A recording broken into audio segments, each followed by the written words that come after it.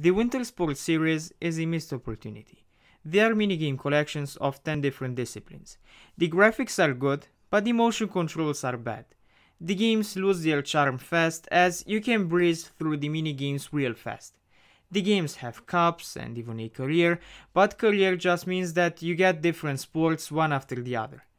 It's a good improvement, but the game still doesn't have that much to offer. The game is still a minigame collection, and in Winter Sports 3 you even get fewer minigames. You get only 8 minigames instead of 10 like all the other games. The game again loses its charm fast when you see that those 8 disciplines or 10 are all that the game has to offer, and that the career doesn't have any story or feel of progression. It just gives you an order for the minigames.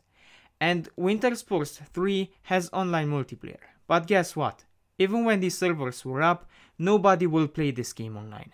So yeah, overall, the games look promising at first, because of the good graphics and the promising menu screens that show you cups, challenges, and the campaign. But once you get into the game, you see the bad motion controls and that the game becomes boring fast with its 10 or 8 minigames that loop without seeing different tracks or having a good deal of customization options or any real feel of progression.